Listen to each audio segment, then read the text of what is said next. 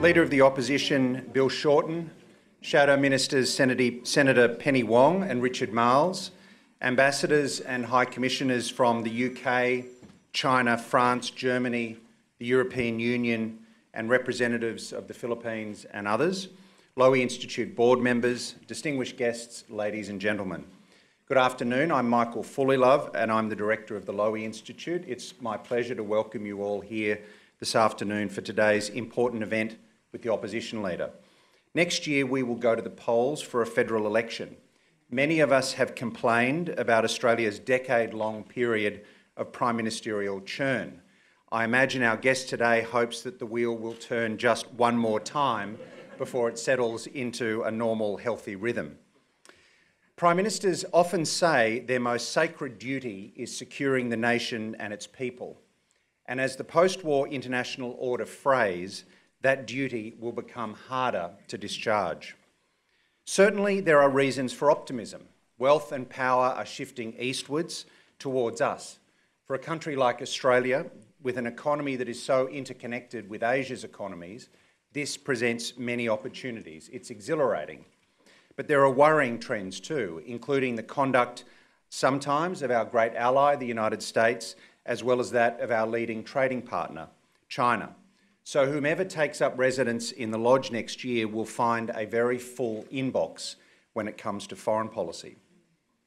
Ladies and gentlemen, it's important that Australia has an informed and rigorous national debate on foreign policy in the lead up to the election. And here at the Institute, we're committed to doing our bit. We do this in two ways. First of all, by injecting ideas into the debate. And in 2018, we've launched two major research projects. The Asia Power Index, which maps the power of 25 countries in our region, and the Pacific Aid Map, which tracks all development flows to Pacific Island countries. We've published important research on topics including US foreign policy, Southeast Asia's economies, North Korea's nuclear strategies, threats to stability in the Pacific and the Middle East. We're also the leading Australian forum on international issues. This year our annual Lowy Lecture was given by our chairman, Sir Frank Lowy.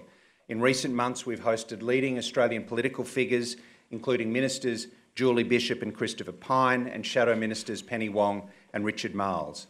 Next month we will host the new Foreign Minister, Senator Marise Payne, and we hope to host Prime Minister Scott Morrison before the election. And today I'm delighted to be hosting the Leader of the Opposition, Bill Shorten. Ladies and gentlemen, the Honourable Bill Shorten has served as the Leader of the Opposition since 2013. He was first elected as the member for Maribyrnong at the 2007 federal election. He served as a Cabinet Minister in the Rudd and Gillard governments.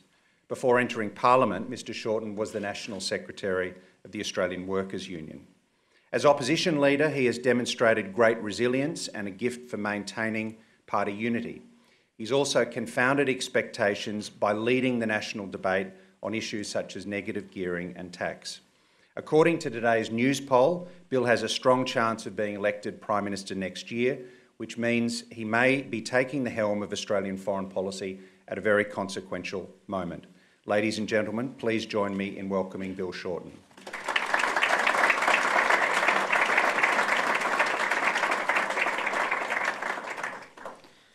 Good afternoon, everybody.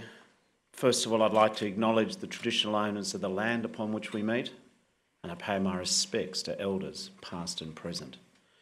And I'd like to thank the Lowy Institute for inviting me to address the topic of the foreign policy of the next Labor government. I'd also like to acknowledge this audience here. It's amazing to see so many people who take such a deep and abiding interest in Australia's foreign policy, people who are experts with a deep knowledge in this matter.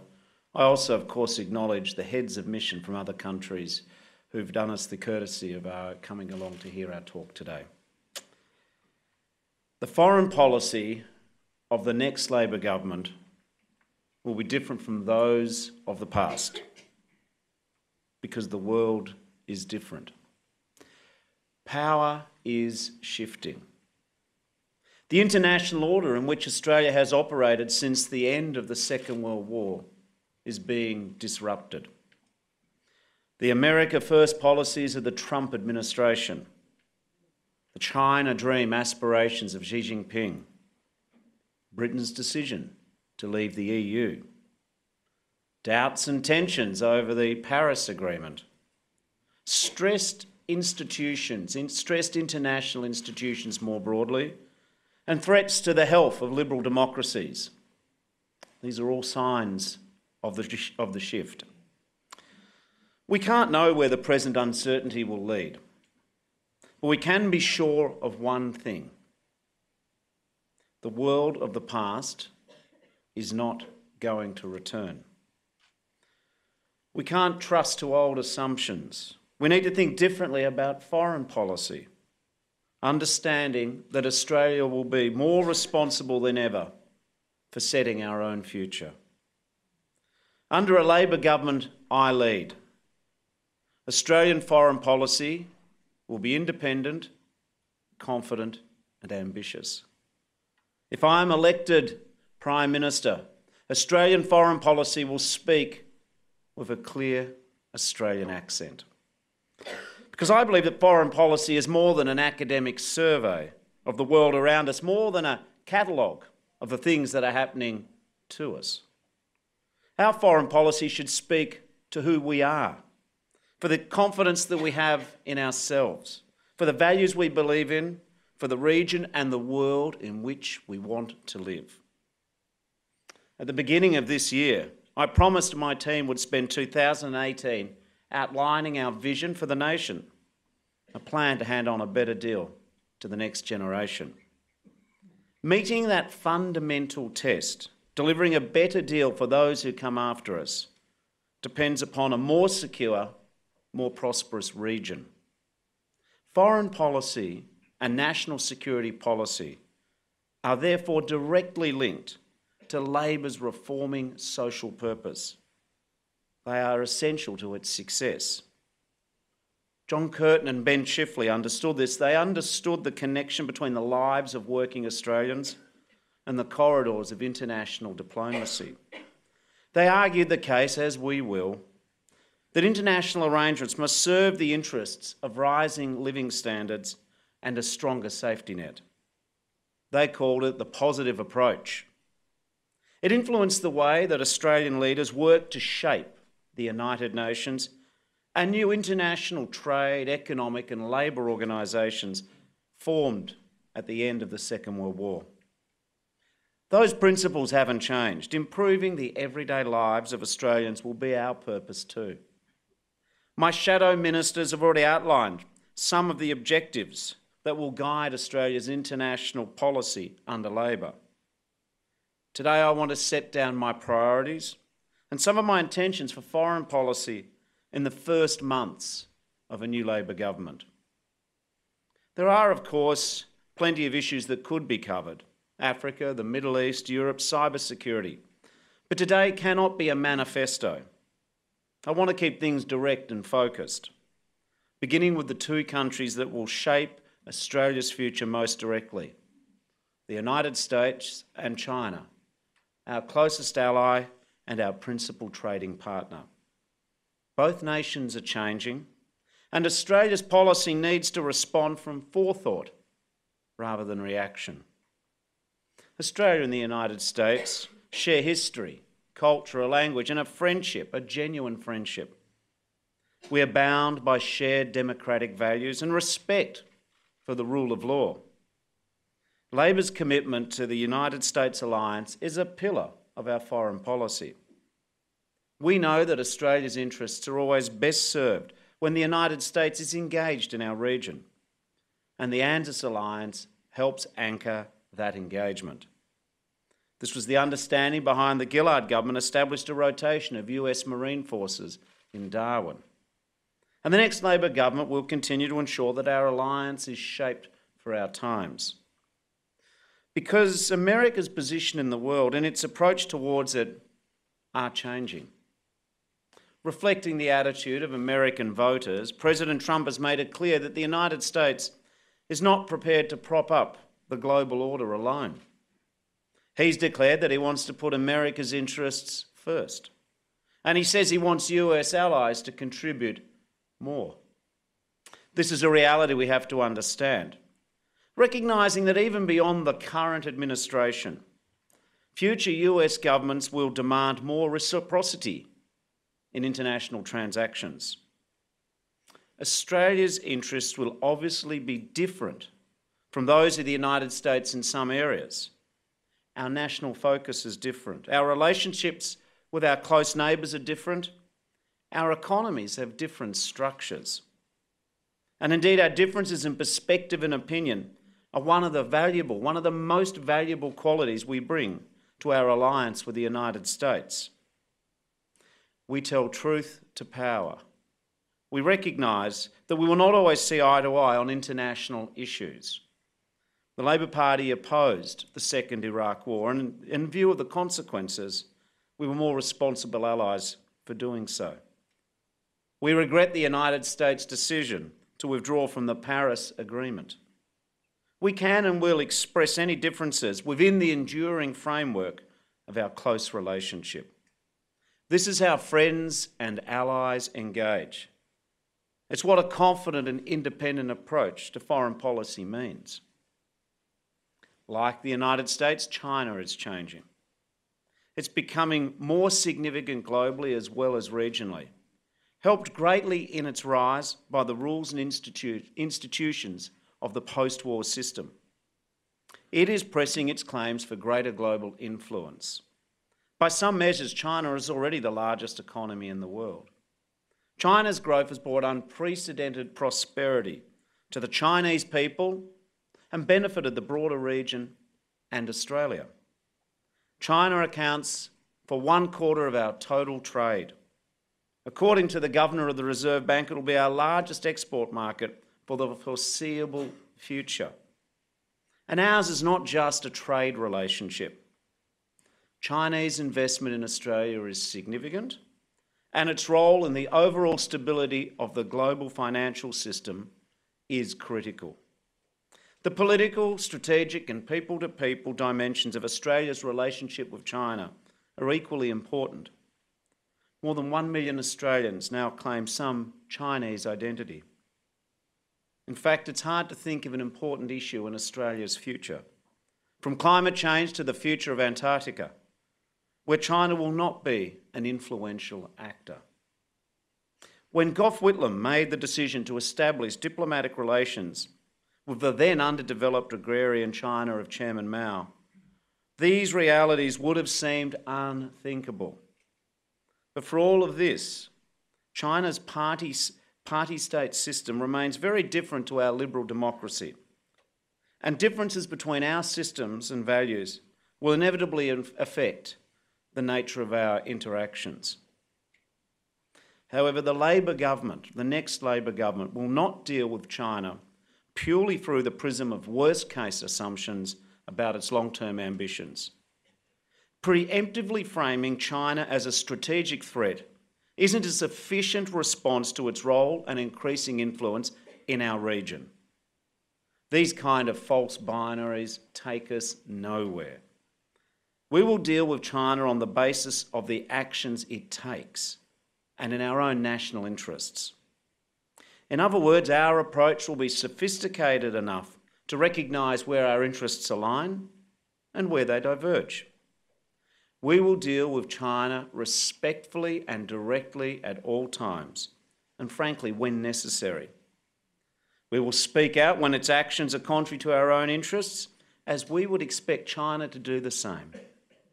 As our Shadow Minister for Foreign Affairs, Penny Wong, puts it, consistency and clarity will shape our response. China is an important part of our region, but not the only part. It was Kevin Rudd and Julia Gillard who reframed Australia's region as the Indo-Pacific. My vision for the Indo-Pacific is a region where all voices are heard, where rules and institutions guide collective action, and where the rules are set through negotiation, not imposition. A regional framework of respect and cooperation. Australian Labor is good at building foreign policy frameworks. We own a proud tradition of elevating and empowering multilateral institutions. Our belief in the value of collective action, the power of institutions to drive change is a founding principle of the labour movement.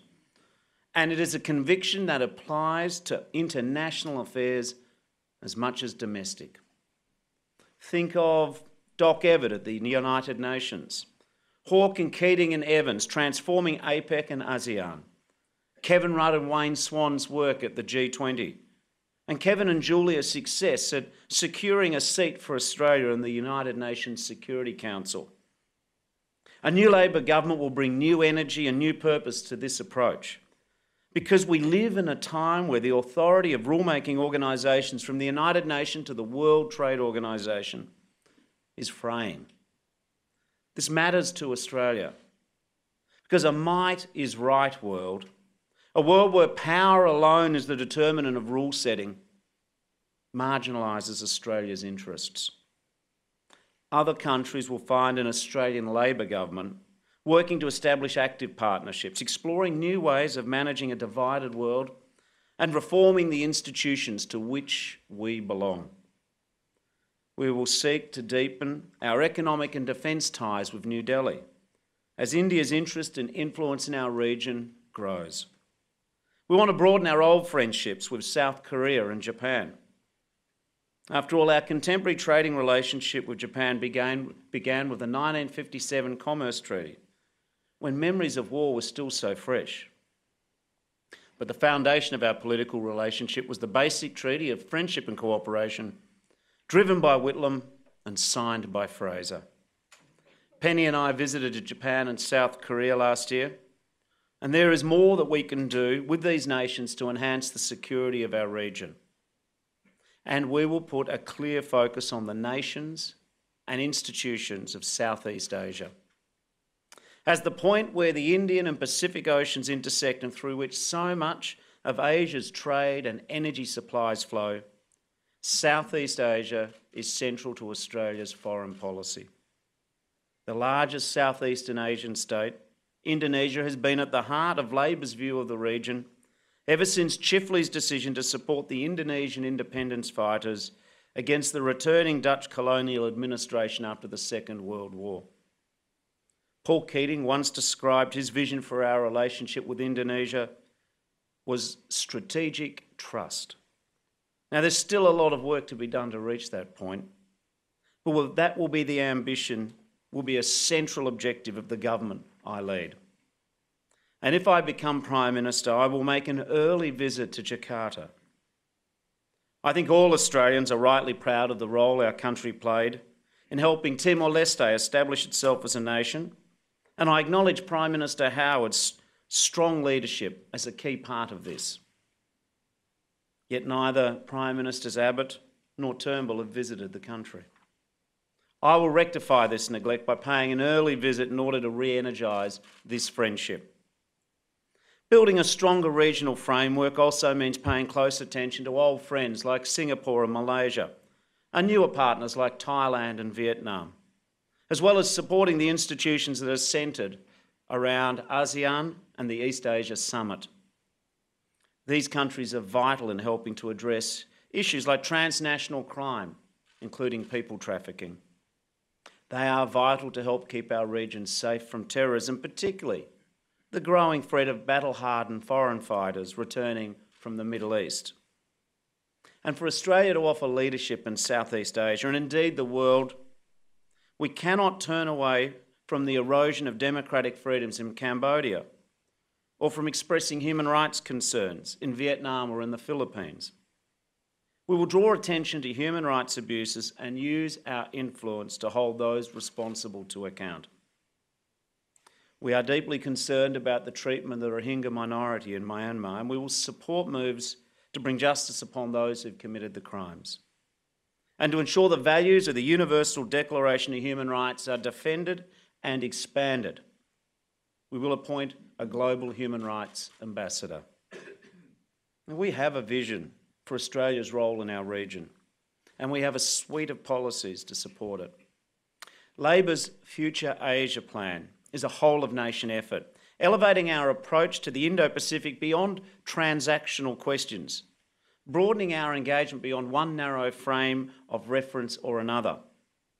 As Tanya Plibersek, Chris Bowen, Jason Clare, Richard Miles and Penny have all spoken about, a key part of this work begins in Australia, boosting Asian languages and cultural understanding from schools to boardrooms, drawing on the knowledge of our great and growing and diverse Asian Australian community, and making better use of the literally tens and tens of thousands of our unofficial diplomatic corps, the wide-ranging Aussie diaspora working in Asia.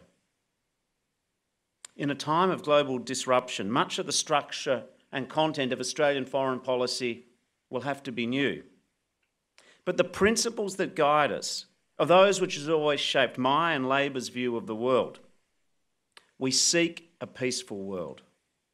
We seek a world in which power is tempered by justice. We seek a fair world where prosperity is shared. We seek a sustainable world where the environment is protected for future generations. For me, these are not just lofty ideals. I believe Australia has a real and practical interest in cooperating with others to build a better future.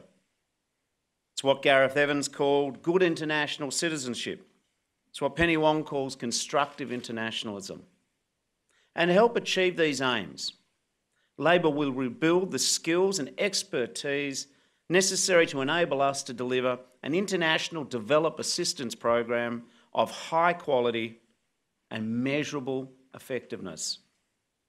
The Abbott, Turnbull and Morrison governments have reduced Australia's aid budget to a historic low. Labor will lift Australia's contribution. This isn't just our humanitarian responsibility, it's an investment in our regional and national security. And nowhere are the opportunities and responsibilities of good international citizenship more clear than the island states of the Pacific. A Labor government I lead will seek to engage with the Pacific through partnership, not paternalism. Ours will be a listening leadership based on respect and a genuine understanding of one another. We're talking about a collection of partner nations in an ocean larger than all of the Earth's landmass combined. Call it the Blue Continent. Our Pacific policy will respect the important geographical implications of that terminology. We will not define our Pacific neighbours by the smallness of the size of their land, by their relatively small populations, but by the greatness of the oceans for which they are custodians of and that we share with them. The Pacific region is known for its diverse languages, culture, legal systems, and stages of development. We need to put more effort into recognising and understanding this remarkable diversity, appreciating the challenges of travel, service delivery and infrastructure in these remote areas. Otherwise, within a decade, the 10 million people living across the Pacific Islands will be living in some of the least developed nations on the planet. It is not for us to lecture these nations about what they should want, or to insult and patronise our neighbours if they ask for assistance, but rather to work alongside them to achieve the progress that they need. We will listen, knowing that our Pacific neighbours, sustainable development and poverty reduction are more than just economic concerns for them. And we must strive to understand the socio-cultural dimensions which impact these issues. A Labor government will put the Pacific front and centre in our regional foreign policy. We are not going to forfeit the Pacific because we didn't turn up. Labor will reconstitute the role of the Minister for Pacific Affairs and International Development that the Prime Minister has recently relegated to an Assistant Minister status. The Minister will serve within the Foreign Affairs policy and will coordinate our Pacific strategy and programs across government, proof of how seriously that we take the Pacific and the people who call it home. We will engage with the Pacific not through the intricacies of geopolitics, but in its own right. Our goal will not be the strategic denial of others, but rather the economic benefit of 10 million people of the Pacific Islands themselves.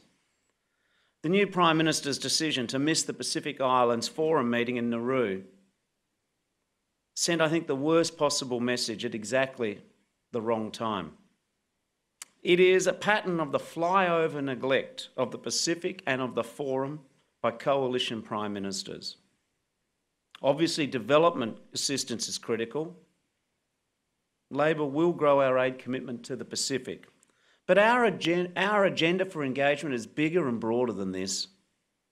We will encourage others, including private firms, the private sector, to invest in projects that drive development in the region, from roads and ports to water supply, communications technology and energy infrastructure. New Zealand's already doing this. The United States and Japan are exploring the same options. Australia should be too. My vision for Australia is to actively facilitate concessional loans and financing for investment that is for vital nation-building projects through a government-backed infrastructure investment bank. Our neighbours in the Pacific are looking for partners to help them build infrastructure. And as Prime Minister, I intend to make sure they look to Australia first. I see this financing facility as a way that Australia can elevate our status as partner of choice for Pacific development and enhance security and prosperity in the region. We'll also look for benefits and opportunities in government services, where both Australia and the region can win-win, through us utilising our economies of scale and comparative advantages in technology and expertise. Take the provision of Pacific patrol boats and the advisors which accompany them, enabling Pacific countries to engage in better surveillance of their exclusive economic zones to defend themselves against threats from smuggling, illegal fishing, various forms of exploitation and other types of transnational crime. All this in turn helps build the sovereignty of the Pacific states. Our TAFEs and vocational training institutions can be called on to do more to help Pacific nations expand their skills. The Seasonal Workers Program, a labour initiative which has enormous mutually beneficial potential. And where there is a genuine shortage of seasonal workers in this country, the Pacific should be prioritised. We believe in giving people of the Pacific the opportunity to work here, not as a substitute for local workers, not as a way of undercutting overall wages and conditions, but with a guarantee too that no one working in Australia is exploited. I think that's particularly relevant in light of reports today that widespread wage theft for overseas workers means 1 in 3 are earning less than half the minimum wage. We must also address the particular inequalities affecting women in the Pacific, from education to jobs to family violence, just as the Gillard government did with the ongoing Pacific Women Shaping Pacific Development initiative. Equality for women is an economic and social priority for Labor here at home, and gender equity and social inclusion will be at the heart of our foreign policy in the region and the wider world. Now, the Australian Defence Force already enjoys close relationships with the militaries of the region, but we can do more. We will seek to actively work with the PNG Defence Force, the Republic of Fiji military forces, and the Tonga Defence Services to identify how the ADF can help these nations bridge specific capability gaps. We want to mend our relationship with the Republic of Fiji military forces to ensure that the ADF is best placed to develop the Fijian military's professional capabilities to ensure Fiji's security needs. In doing so, though, we'll be mindful of the lessons of the past. Cooperation must focus on instilling professionalism in military forces, respect for the rules of armed conflict, international humanitarian law, and the principle of civilian authority over the military. No community of nations are more concerned about climate change with better reason than our Pacific neighbours. Rising sea levels are an existential threat to these nations. under an Australian Labor government, our nation would be much better placed to help our neighbours respond and to press their case internationally, because we accept the science of climate change and we accept the need for real action. Papua New Guinea is the largest Pacific state, the one with whom we share the longest history. And it lies just 5 kilometres from the closest Australian islands in the Torres Strait. We need to start thinking of Papua New Guinea as a big country, already a population of 8.4 million, and by the middle of the century it could reach Australia's current size. Now, several Prime Ministers of Papua New Guinea have raised various concerns about Australia's visa policies, the costs and restrictions on their citizens, which have impacted relationships at the personal level.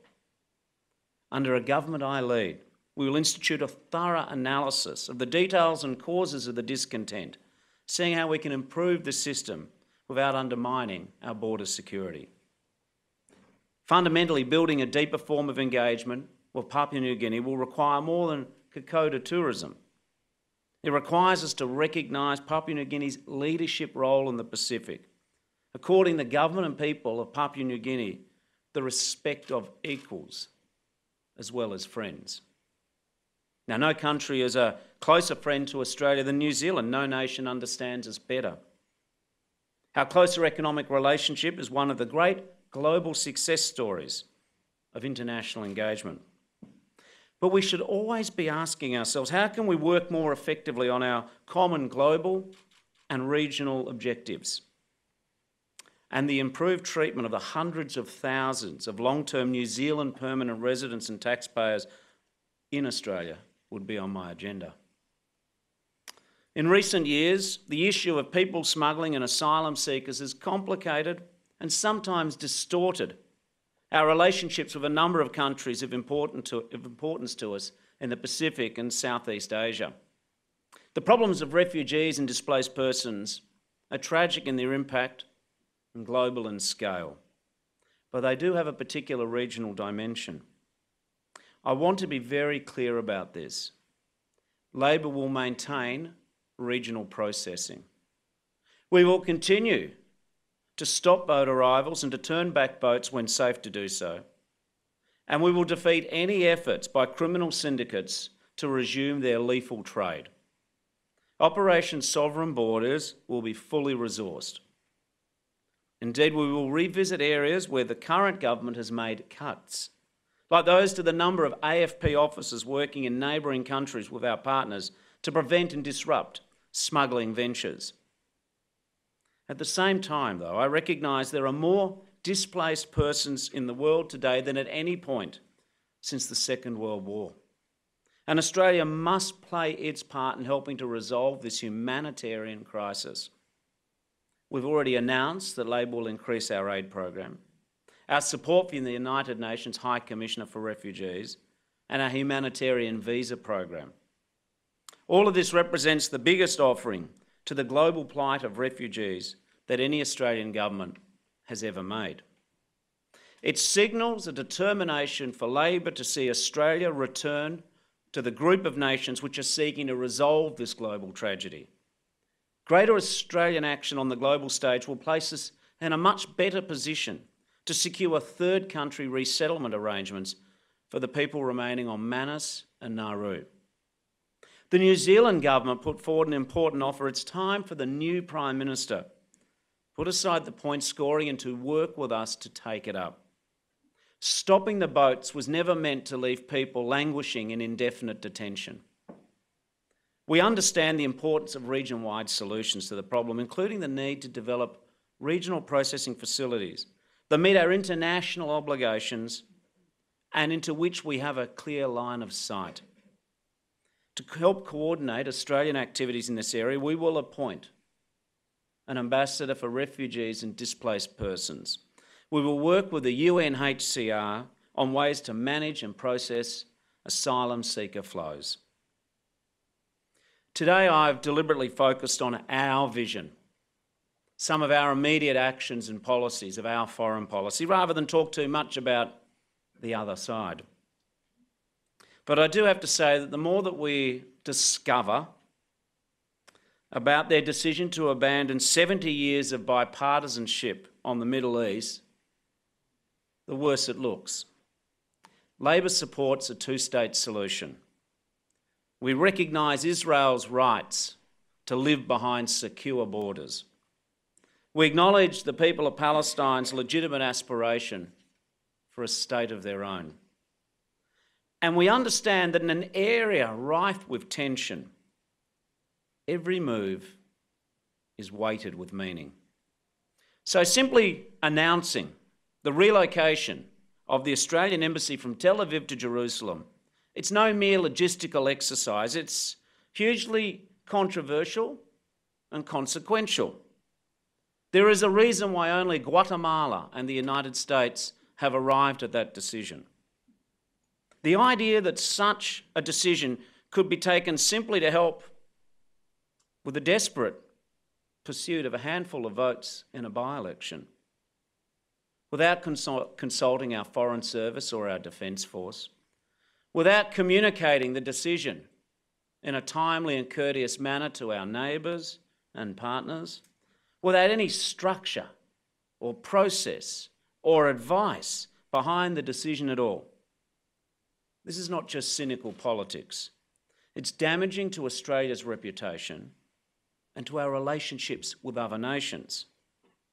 If I'm elected Prime Minister, foreign policy won't be shaped by internal polling or electoral timetables, but always by Australia's national interests, first, second and third. The immediate will not trump the long term, the short term will not trump the future. Now, I've spoken today about disruption caused by changes in the policies and attitudes of other nations. But our international community is also being confronted by new and urgent sets of challenges as a result of developments in artificial intelligence and machine learning. These technologies are redefining the way we work, the way communities engage with each other, the ability of governments and private businesses to impose social control. And these technologies are being weaponised too. The new frontier of artificial intelligence urgently requires new ways of thinking and more effective and up-to-date international agreements. Labor will ensure that Australia is able to contribute actively and creatively and constructively to international actions in this area. Today, while I haven't focused this speech on defence policy, I do reiterate our firm commitment to a strong, self-reliant defence forces. One of the great privileges of being a Member of Parliament is the opportunity to witness the professionalism, skill and dedication of our remarkable Australian Defence Forces up close. Labor is committed to our serving men and women and our veterans, and we're committed to maintaining defence spending at 2% of GDP. And we will also develop a capable national defence industry because, as Richard Marles has said, this industry uniquely has the ability to project Australian power, to have Australia be taken seriously in a way which complements the work of the ADF. A homegrown defence industry is part of Labor's DNA. We will support security policies and agencies that keep Australians safe. We'll maintain and develop the wide network of security ties and intelligence arrangements to help us deal with the challenges to our society and our world. Our traditional Five Eyes partnerships, pooling resources, effort and knowledge are critical to that. And to help change the international environment, like changing things at home, you've got to know what you want to do and expend the effort and resources and work with other people. Not all of them will share your aims, but like all fields of leadership, you have to persuade. And the job of persuading and influencing and shaping requires resources appropriate to that task. That's why it is just as important to invest in our diplomacy and the infrastructure of our international engagement as it is to sustain our defence force and intelligence and security resources. And if Australia is to think differently about the world, we also have to think differently about ourselves. I have already announced that in our first term, Labor will prioritise a voice to Parliament for our first Australians, and will hold a people's vote on the Australian Republic with an Australian head of state. We are taking these actions not because of what they say to others, but because of what we say to ourselves. The nation we want our children to see in the mirror. Confident, ambitious. But nevertheless, they will send a signal to the wider world about Australia's confidence in ourselves and the changing nature of our society. Next month marks the centenary of the armistice, when the guns of the First World War fell silent. Over the past 4 years, our nation has commemorated and honoured tens of thousands of young Australians who risked and lost their lives in that conflict, or who came home changed forever. But next year will mark the centenary of the Paris Peace Conference, when the participants and the victors of that terrible war came together to try and build a lasting peace. Australia was at that conference. We were part of those efforts, and those efforts failed. Over the following 20 years, growing protectionism, increased isolationism, the failure of multilateral organisations like the League of Nations, and the election of ultra-nationalist governments that undermined liberal democracy, all led to another, even more damaging conflict. We can hear the echoes of that world now. We should heed the warnings. Australia can't do it alone. But by adding our voice to others, by demonstrating Australian leadership, by building new coalitions, standing up for what we believe, contributing to the growth of security and prosperity, we can make a difference. We can recognise changing global realities as Curtin did in his turn to America, as Chifley did in supporting the Indonesian independence movement, as Gough Whitlam did in visiting China.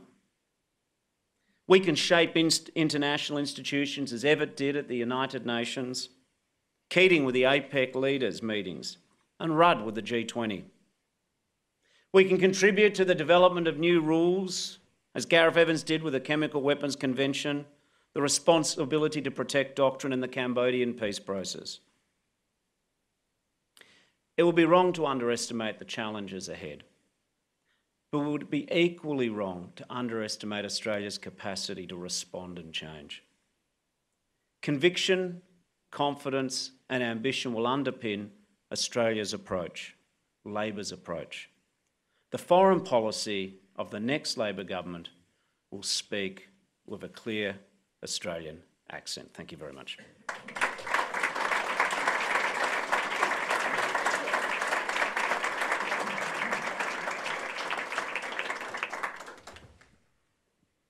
Thanks, Michael.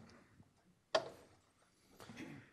thank you, Bill, for giving such a thoughtful and wide-ranging speech. I know it's one that will be read closely in coming days.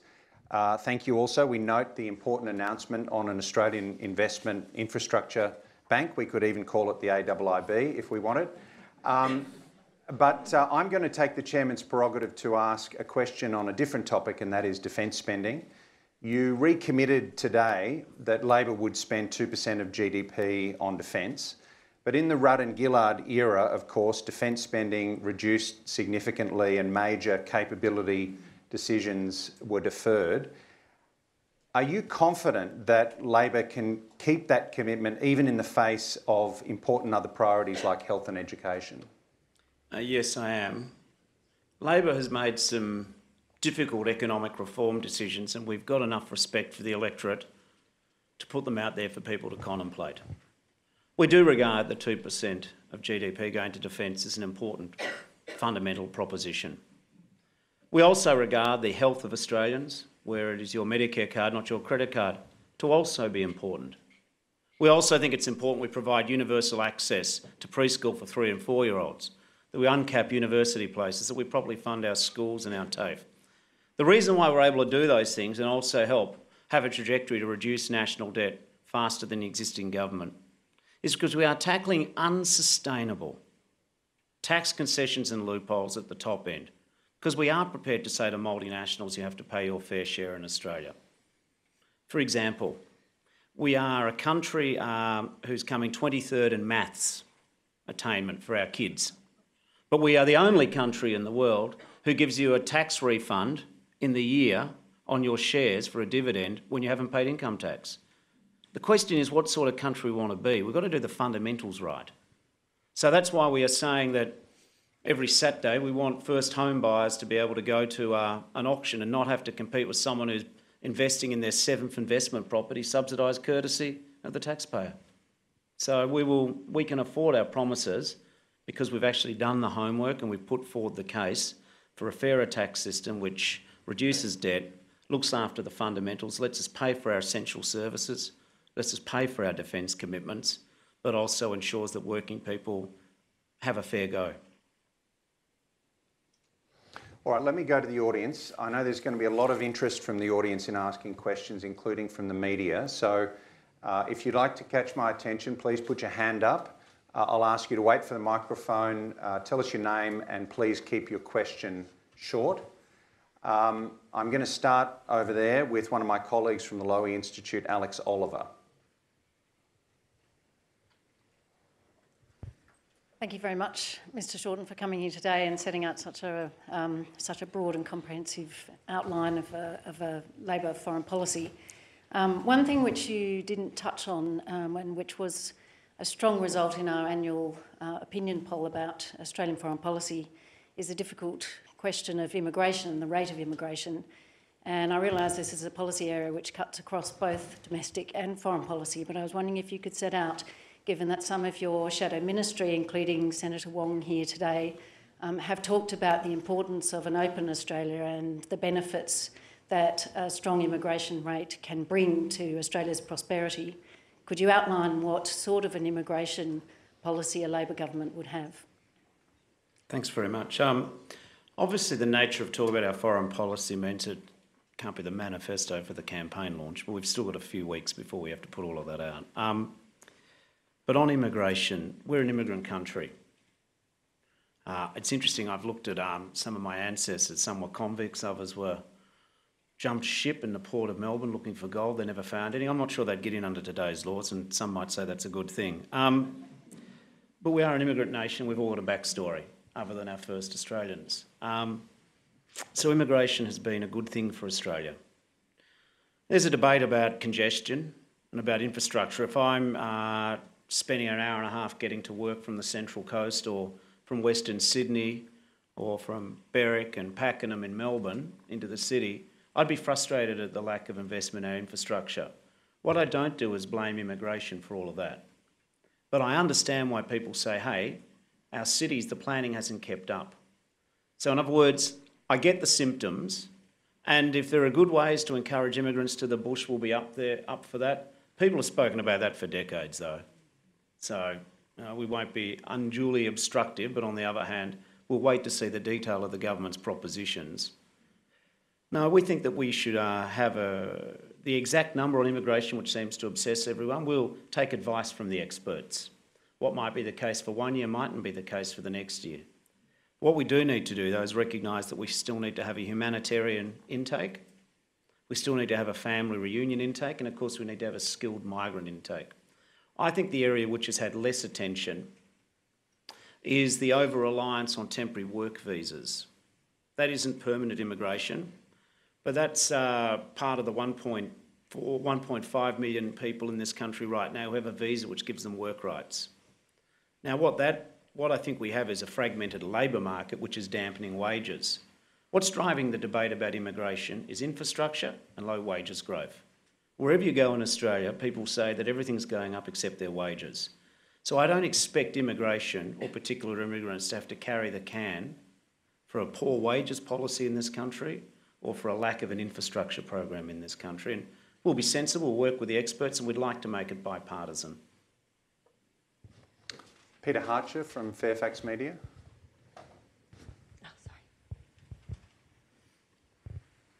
Thanks, Michael. Thank you, Mr. Shorten, for your address today.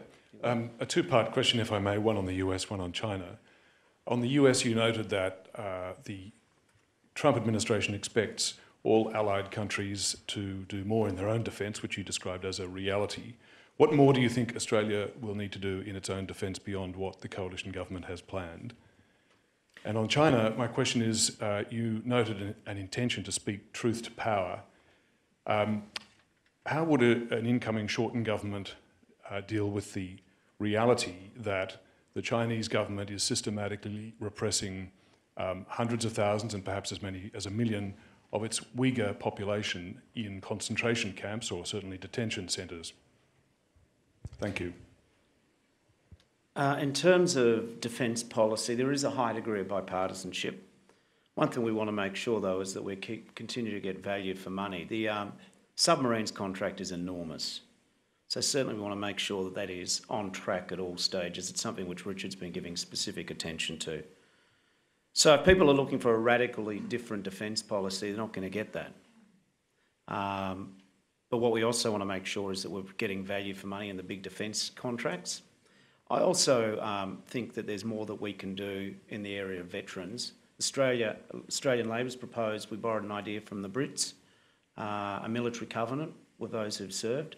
We think the government could not just give a lapel pin, but have a look at the military covenant too. That would be, I think, a positive development. But I don't see defence policy as an area of giant disagreement between Labor and Liberal. In terms of speaking truth to power, what we'll do is we'll do it in a respectful manner, but I did say in my speech that where values diverge, we won't ignore issues. What I won't necessarily do is do it for a megaphone, but I would like to see us resuscitate a greater human rights dialogue with China. There's no doubt in my mind that we don't have all the information that people are asking for in terms of the treatment of the Uyghur minority, and that what we've seen is gravely disturbing. The way that we'll process our advocacy, though, will be through an absence of surprises. I don't think it's just China and Australia. I don't even think it's country to country. I just think it's organisation to organisation and people to people. We've got to state what we think in advance, so that way people can make their own judgments. That's why I've treated not just the Lowy Institute, but the Australian people in other countries with respect to outline our foreign policy. That's the purpose of today, to understand how we think and how we would approach the changing world around us. So I think that is the best way to go, consistency and clarity. Perhaps to borrow from former Prime Minister Abbott, the only thing I will in this speech, no surprises. Paul Kelly.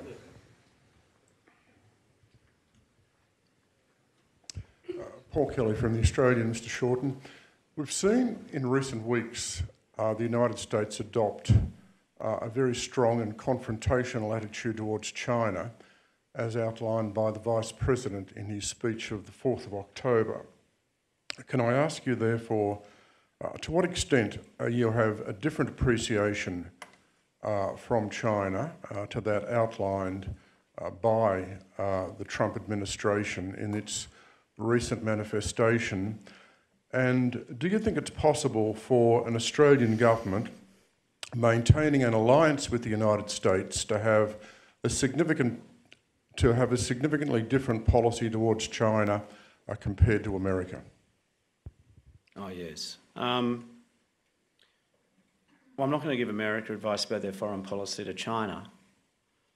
But what I would say is I'd refer the answer to your question to my entire speech.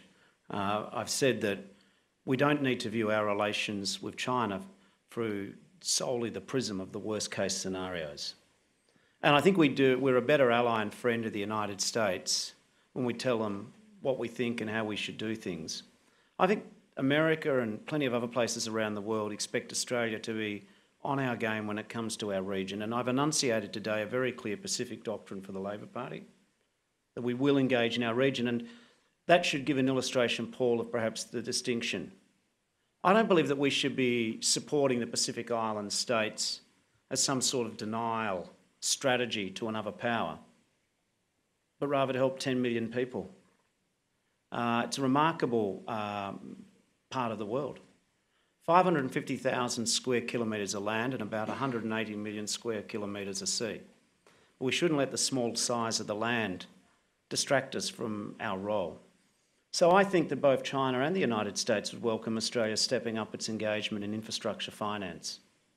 I think that our role in helping protect that amazing environment of the Blue Continent, people would welcome. So You know, we'll have our disagreements with China, we'll have our disagreements with the United States. The ANZUS alliance, as I've said, is fundamental to us, but our foreign policy will speak with an Australian accent. We don't have to agree with every tweet that comes out of the White House.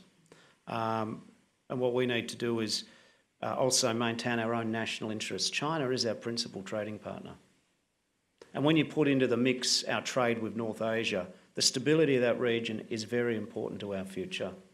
But I think the best investment we can do in the Pacific region is to be very good neighbours in our own neighbourhood. The best security I can give our kids and our grandkids is by being thoroughly engaged in our government with Indonesia, with Papua New Guinea, with the Pacific Islands, with Southeast Asia, and by taking an approach to China and to the United States which doesn't allow a false binary to occur. Mr Shorten, speaking of tweets, can I draw you out on how you would approach your relationship with President Trump in office? Obviously, a lot of leaders have stumbled over the relationship with Mr Trump. Theresa May acted with, some would say, unseemly haste, and that didn't work out. Others have tried a charm offensive, and that didn't work out. You had one or two things to say about Mr Trump, I recall, a couple of years ago. How would you seek to manage him as a counterpart if you're elected Prime Minister? As much as I hate to correct FM radio during the last federal election, I commented on some of his views. In terms of how I would work with the White House, professionally. I've got a great team, some of whom are here today. They would be professional. My front bench has got so much more stability than the other team. My men and women of my shadow team, and indeed my backbench, have been to the United States and China, I suspect, much more frequently than many of the current government ministers. Richard Marles has been working on defence policy for a very long time. In the Pacific, Penny Wong's been working on foreign policy for a very long time. So my team is professional. We're not going to do knee-jerk reactions like move an embassy. We're students of history. And I appreciate that the Americans first were led on a battlefield by a foreign general was John Monash. It goes back to Hamel, the Battle of Hamel. So I also know that in 1942, with the bombing of Darwin, the 10 planes that scrambled to fight off the 180 bombers of the Japanese Imperial Forces, the 10 planes that scrambled in Darwin were American planes and American pilots. So I'm respectful. But I also recognise that that doesn't mean that we've simply got to agree with everything that's said. I don't even think they think we should. I'll take a couple more questions. The lady in the second row. Meredith Griffiths from ABC News.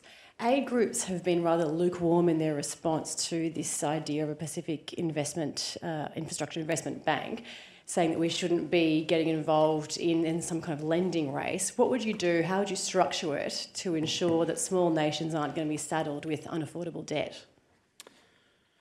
Yeah, the model that we're proposing is not new. I mean, maybe no government in Australia has proposed extending it to our relations with the Pacific. But I'd say to those aid groups who are concerned, go and talk to the green groups about the Clean Energy Finance Corporation. Or talk to the tourism groups who like what we're proposing with our Northern Australia Tourism Fund. The New Zealanders have set up a fund very similar. America and Japan are doing the same things. I think it's a good judicious use of taxpayer dollars. We can't just shovel taxpayer dollars in foreign aid as simply as some of the aid groups would like. But there's no doubt that aid has been badly hit under coalition government. So at $11.3 billion, that's terrible.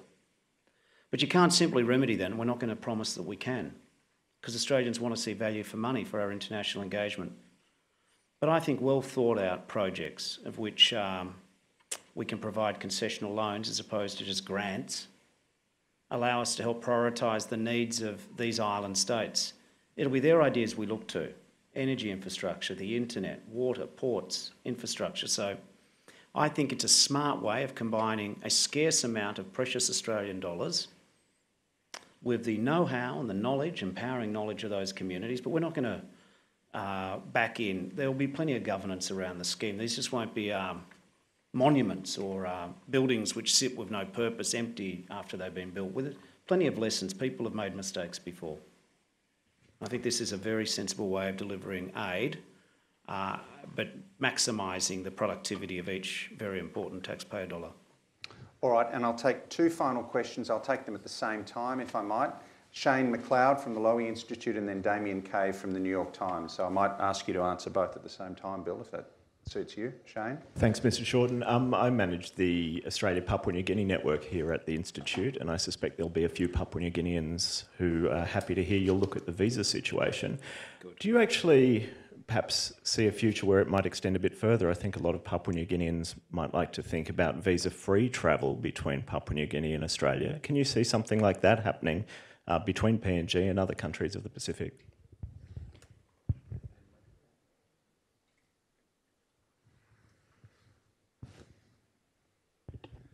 Thank you, Damien Cave from the New York Times. Mr. Shorten, I was wondering if you could speak a little bit about China's role within Australia. There are many American officials who have argued that China will push as far as it can, wherever it can, and that if it's been able to push harder in Australia, that's because there's been vulnerabilities here. Where do you see areas of concern in terms of China's interference or influence within Australia, and what would you do differently than the current government? I might go to the second question and finish on yours. Well, one thing that I just don't understand why this government hasn't done is ban foreign donations. Just beyond belief. Now, I decided to lead by best practice a couple of years ago, a year and a half ago now. We just banned taking foreign donations, not just from China, but from anywhere. And I actually thought, even though the laws have a lower minimum, I thought the government might be encouraged, shamed, into doing the same thing. But I think the coalition's broke, so they don't care where the money comes from. So I do think they need to, in all seriousness, they need to shape up and stop taking foreign money, full stop. I think that's one very practical way. I've had a look at your legislation in the United States. Now, they've done some things, to be fair, and we back that.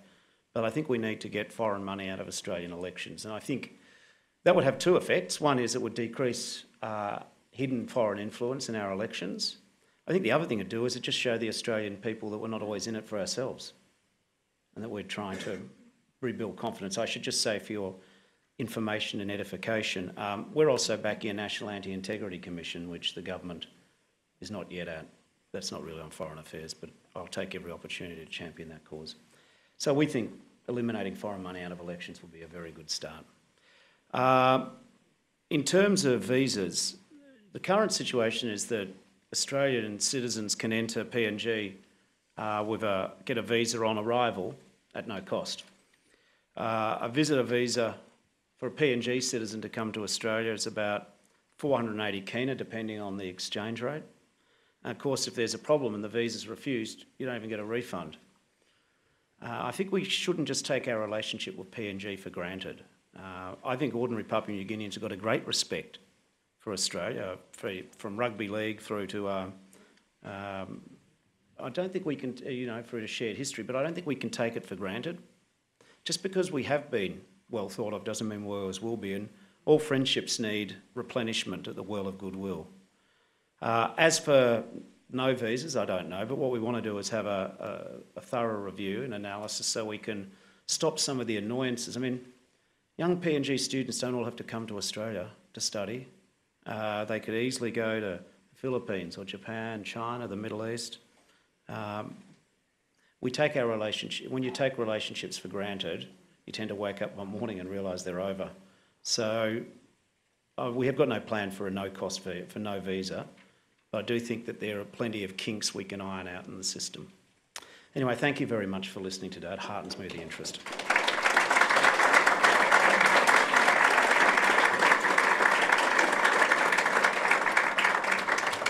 Ladies and gentlemen, Mr. Shorten has done us the compliment today of giving a very substantive speech, but also taking a lot of questions on a lot of topics. Mr. Shorten, we hope that if you're successful in the election next year, you'll do us another compliment and give your first major foreign policy speech as Prime Minister to the Lowy Institute. So thank you, ladies and gentlemen, for coming, and please join me again in thanking Mr. Shorten. Thank you very much.